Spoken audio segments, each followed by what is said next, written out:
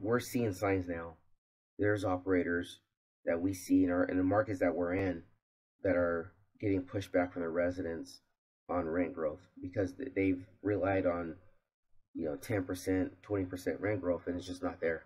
Number two, we see operators that are buying properties that this is not their core business, so they may be professionals in other industries and are buying manufactured housing, and you have to understand how to operate these properties. And it's not just from operation; it's understanding the social challenges that come with this industry.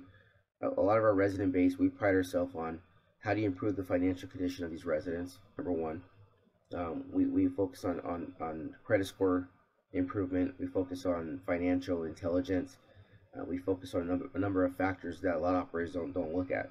Number two, how do you improve and turn a property from a manufactured home community or mobile home park into a community? And that's our secret sauce. We focus on building communities, and if you don't have that experience or knowledge to take these manufactured housing or what we call mobile home parks and create communities, you're going to struggle. And so because you have to improve the social challenges within a community, change the culture, look for growth mindset residents, and this is how you can operate during a tough time, because you created residents who look at this as a path to home ownership. And we're a big proponent of how do you create opportunities for our residents where they feel the value, they understand the path they're going, and say ultimately we're going to have home ownership, not just a manufactured home but single family residence.